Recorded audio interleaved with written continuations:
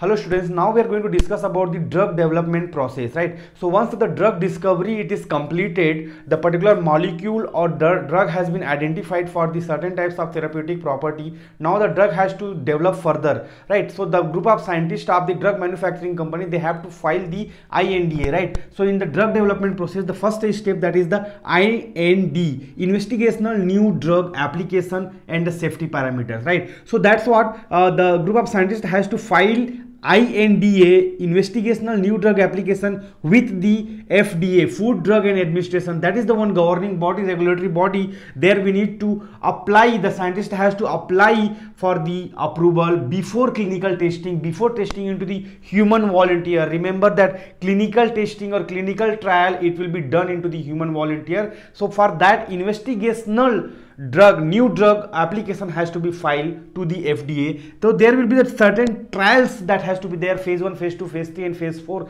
that you might have seen into the COVID-19 vaccination development. For any drug or any vaccine, they have to pass these stages, right? So coming to the first one, phase 1 clinical trial. What happened actually in this is the initial human testing or human volunteer we are going to use. In that, 20 to 100 healthy human volunteers we are using, right? So basically the target is the pharmacokinetic of the drug molecules and the safe dose, what dose can be safe for to give the particular.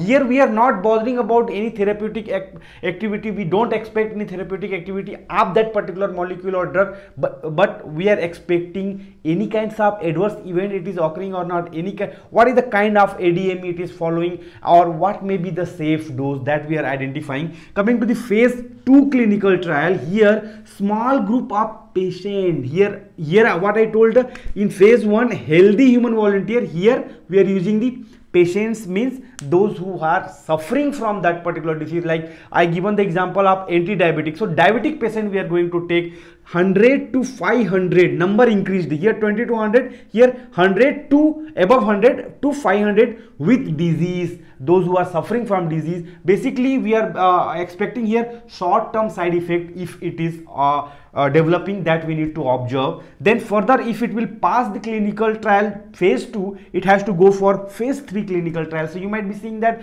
during the COVID-19 vaccine development, so many vaccine it is failing into the clinical trial in the phase 3, right? Phase 3 stage, it is the key phase, right? Here large group of patients we are going to take, 1000 to 5000. It's a huge number where actually, right? So basically it is key phase and it is costly also, and it is the longest one, and it will only decide whether the drug can go for the large scale production or not, it can be launched or not, it can be useful for the mankind or not. That phase 3 actually it is deciding. Then after passing that particular molecule to this phase 1, 2 and 3, it has to go for new drug application. Again we need to find here IND, here NDA, new drug application and approval. Again FDA will be having the role. We have to submit all this data of all the 3 trials, 3 phases, submit the application for approval to FDA. Once the FDA will satisfy with the data evidence generated by the onto the human volunteers, then it will approve. Then it will go for manufacturing, where it was small scale till this period. Now it will go to the large scale production, so that it can be useful for the marketing purpose, right? Then ongoing studies will be further going on. It's not stopped here. Phase 4, that is the post marketing surveillance or